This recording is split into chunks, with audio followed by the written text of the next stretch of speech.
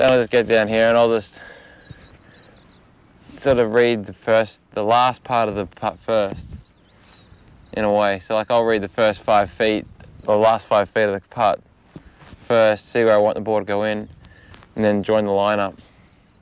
So this looks like it's going to break a little bit, not a lot.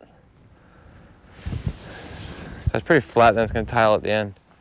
So when I stand here, I first practice stroke, look up the line, then look up the line again, look at the hole, see the ball go in, walk in, set the putter, take one look,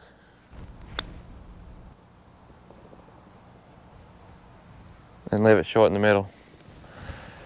Never up, never in.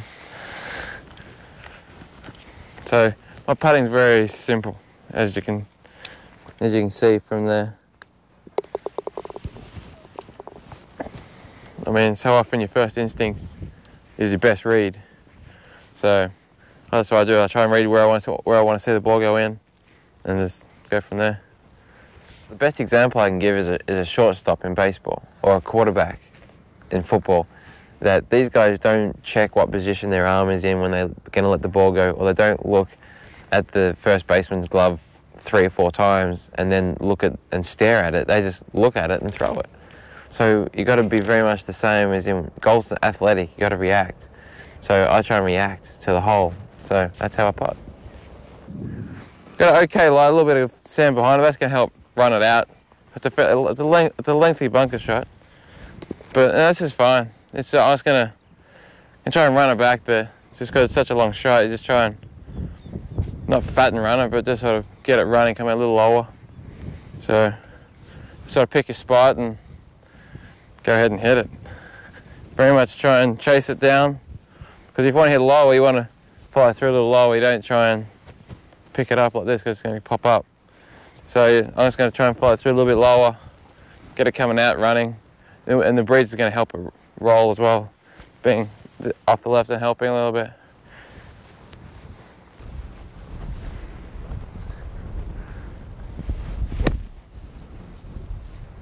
Not hard enough.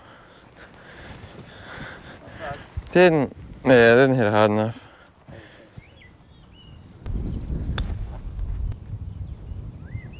Another one's short in the middle. Oh man. Easy. 15, Mark Allen is a pro in Australia. Good friend of mine, really took me under his wing and taught me a lot. And is very much that he always said walk on the low side. So I always walked on the low side. And I can tell side on a lot of times what the putt's going to do. So I can see here it's going to be break at the start. It's going to stay flattish through the middle and towards the end, really. So by the time I walk around to behind the ball, I've already got an idea of how the putt's going to break. So when I get behind the ball, I know it's going to turn a little bit at the start, and I get back here, and it looks like it's probably going to turn a little bit at the end as well. And I'll never stand directly behind the ball and the hole. I stand on where the ball is going to start off. So here the hole's to my right. So I can see straight up the line where the ball's going to start. Then I see the line that I picked, like a black line, and then I just go ahead and go through the exact same routine.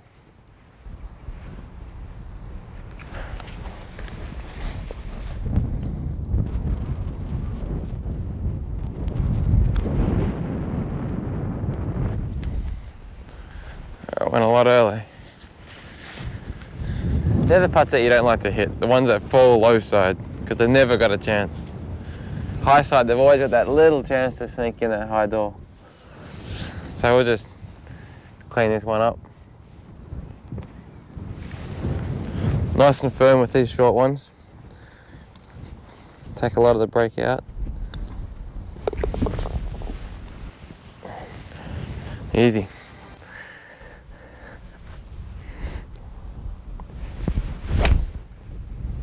Hold it, wind. No good. So for that shot, I like to put the ball back in the stance to make sure it comes out low. So you at address, your hands are forward because the ball's back. Then at impact, so there's address and there's like impact. So it's basically the same position, at address and impact. So like I'll pick my spot where I want to land it. There's a little dark patch up there that I can see that I like. I'll pick that spot and just try and land on that spot.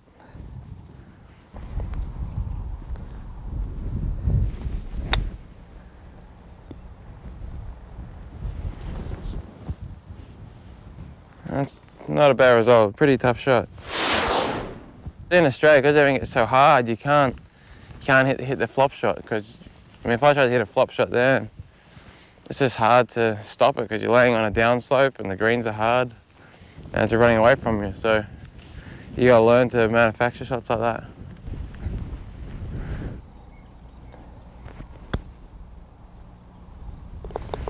That's a nice save there. I'll take that 5 after that second shot. To knock it down. My yardage for a wedge is about 130 yards, so just put it back in the stance. Got downhill lie, so put it back in the stance a little bit, keep it down, and try and fly it all the way back to the pin because it'll stop quick. Start out to the right and let the wind push it in. I always play the knockdown shot in when it's windy, and then also if you're in between a yardage. If I got like in between a 6 and 7 on yardage, I'll take the 6 and knock it down. Yeah, like you said, like often you see players finish there with the face being open, not rolled over, because then it's very passive. So you can keep that there, keeps the spin off it. Where is if you release it like this, then you're putting a lot more spin on the ball, and it's going to deviate more in the air.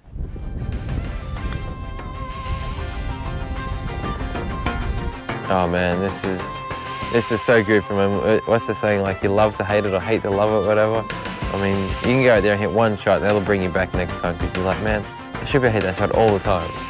So it's definitely the hardest game in the world, but it's definitely the most rewarding.